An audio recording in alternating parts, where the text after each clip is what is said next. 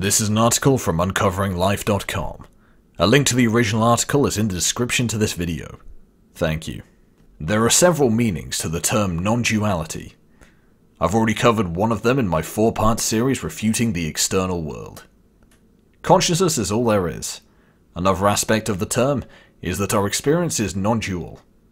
This means that the triad of perceiver, act of perception, and object perceived isn't part of our direct experience, but is a product of thought, a mind-made superimposition, not only giving rise to the sense of the world being independent of me, but the sense of me as a perceiver of that world, and thus the separation between us. In my articles on refuting the external world, I speak of consciousness as it were a thing, a perceiver that creates and witness experience. This duality is introduced as a conceptual model to help the reader understand the main point of the writing, to realize that there is no external world beyond perceptions. Once the penny drops, the model has done its job, and can now be deconstructed. Consciousness is not a thing. It would be more accurate to think of it as a verb.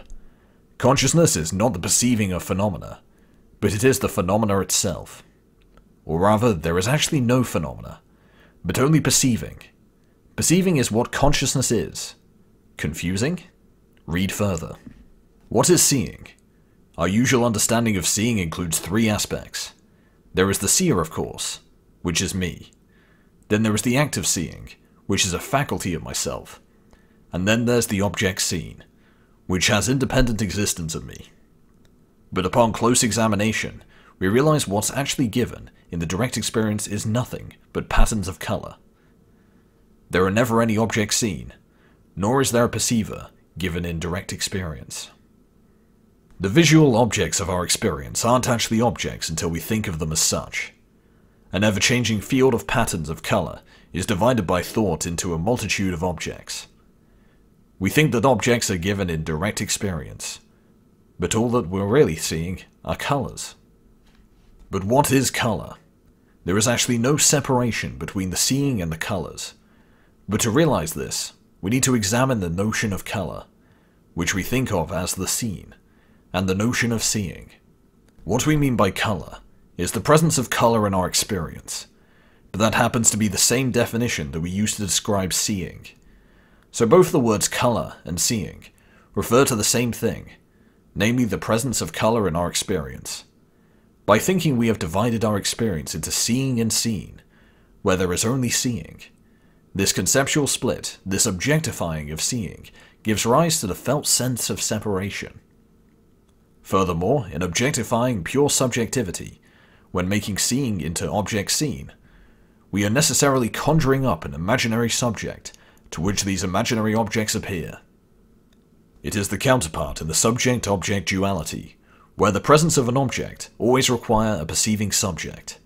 Cease to objectify phenomena, and the imaginary subject vanishes, leaving only non-dual consciousness. There is no perceiver, there is only seeing. A seer, a subject behind the seeing, is never given, but only inferred. We imagine a perceiver behind the scenes, but where could such a perceiver be located? There is no backstage, since there is nothing beyond experiencing. There is no space in which a perceiver could be located. There is only seeing, no seer and nothing seen. There is only hearing, no hearer, nothing heard.